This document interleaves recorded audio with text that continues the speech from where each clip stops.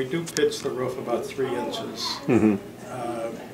but it's a constant maintenance issue, and we do take care of it, but you really shouldn't have a flat roof in this part of the world. Yeah. And like I say, I was young and I fell in love with the hexagonal skylight in the living room, and that pretty much set me on the course of a flat roof. Mm-hmm. We have a fun little story that I love to tease my son-in-law, and that is Jill and I were in Sweden about 10 years ago, and our neighborhood had a micro blast. It's kind of like a mini tornado. Came down the street and uprooted many, many trees. The whole place was a mess. A big oak tree fell on our property. Many trees fell on the roof.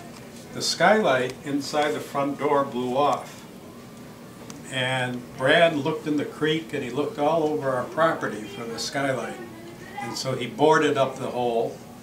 And we got back from Sweden, and I went on the roof and I walked from that end this way, and on my left, out of the corner of my eye, I saw a skylight in the family room. And I did a double take because I don't remember having a skylight in the family room. And it was this skylight that just blew 20 feet over. Funny. So I have to this day teased my son-in-law as often as I can. Because he boarded up the old, he could have just moved it over 20 feet. Put it back. It was actually in the most convenient place. Right. Anyway, it was quite a storm. Yeah. And, so that's kind of a brief story of this house. Yeah. We've had a lot of fun with it. I've been very fortunate to have it. Yeah. The kids have loved it. They grew up here. My son loved it. He loved the creek. He loved the cabin. He loved the mud when we had the mud. And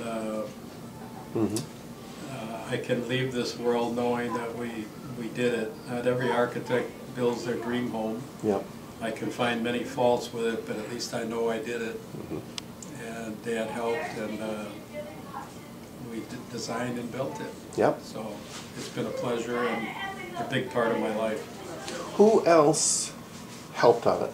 Because I know you've done work Brother-in-law with is Roy. a carpenter. So my that brother-in-law, was Leroy? my sister's husband, Leroy, and he became a partner of my dad's, and the two of them spent many hours here. I also have a very good friend, Mr. Gensen, and he's helped me a number of times. And helped with the floor when we replaced the floor.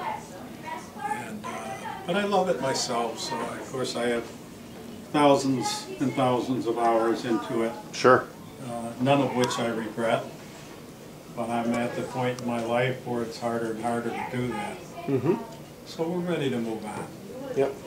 And always know that we had a good time here and enjoyed developing the house. Yep.